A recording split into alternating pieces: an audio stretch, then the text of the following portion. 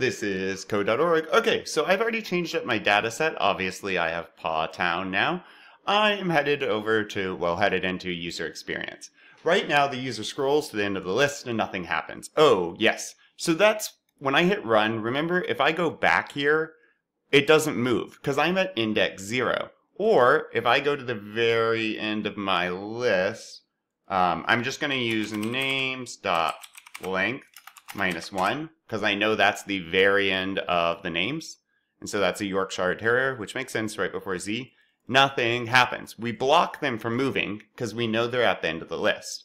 So what's a better way, I'm going to move that back to 0, or a better experience for the user? I think it'd be really nice if we just looped it around. And I just made this huge looping motion in the air for no reason because you can't see me. But anyways, I did. So how could we loop around here? Notice down here on the event that I click the right button. If I hover over these guys, you can see the ID of this button is the right button. So when I click it, kapow, this method executes. If index is less than names.length -1. Well, remember what names is. Names is all of the names in the dog table, the name column.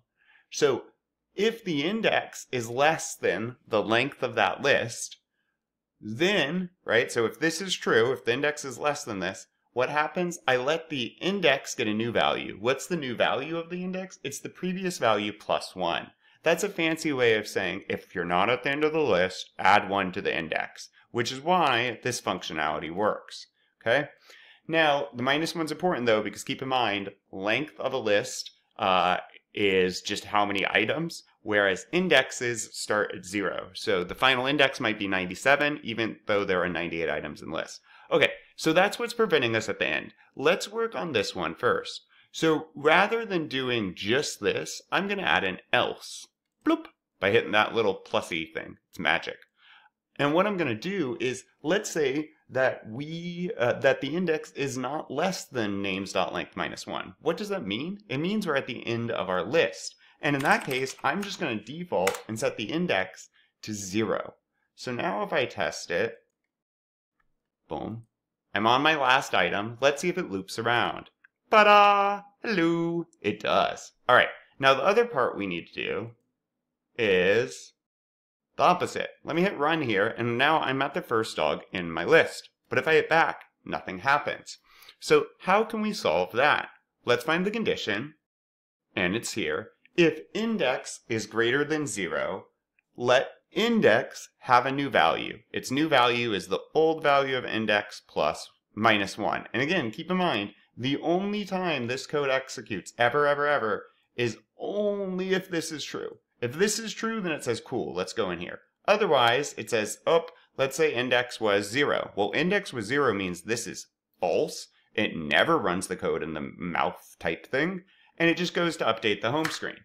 And then the index would remain 0. So let's add an else, right? So if the index is 0, or somehow less than 0, we're going to set it to a new value. In that event, we're going to do index is equal to, and we want it to go to the end of the list.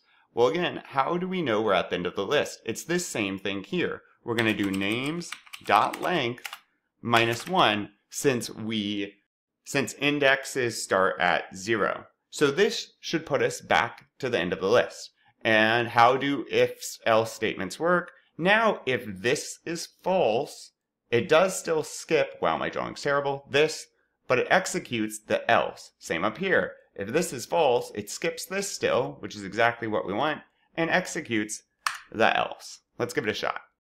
Boop, boop. Awesome. Looking good. All right, up next is, I think, the challenge, or new features. Onward.